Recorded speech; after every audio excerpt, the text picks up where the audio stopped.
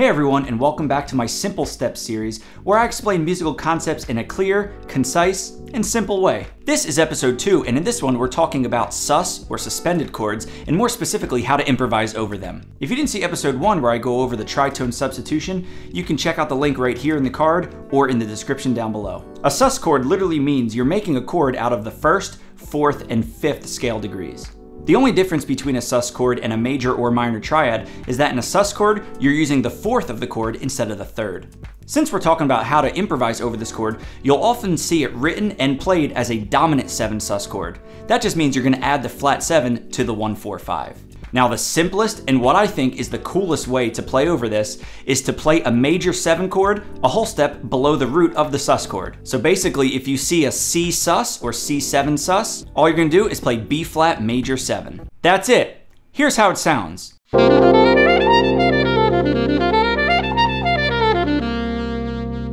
Can you hear how those notes work over the sus chord? I think it's a pretty simple way to play it and sounds really good. Now I'm going to play around with it and improvise a bit using that B flat major 7 sound over the C7 sus.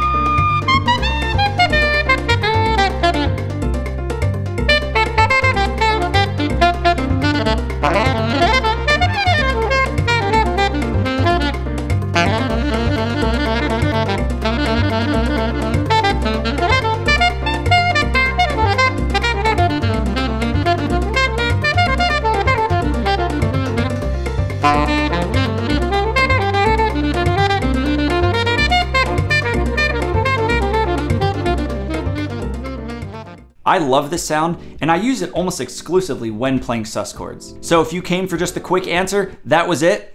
I hope you enjoyed it. See you next time. But now I'm going to actually show you the breakdown of each note and why it sounds the way it does over the sus chord. First we have a B flat, which is the flat 7, then D, which is the 9th, then the F, which is usually called an 11, but in this case we're calling it the 4 because it's a C7 sus chord. We're substituting the E out for the F, and we also have the note A, which is the 13th, which is very often played with a suspended chord.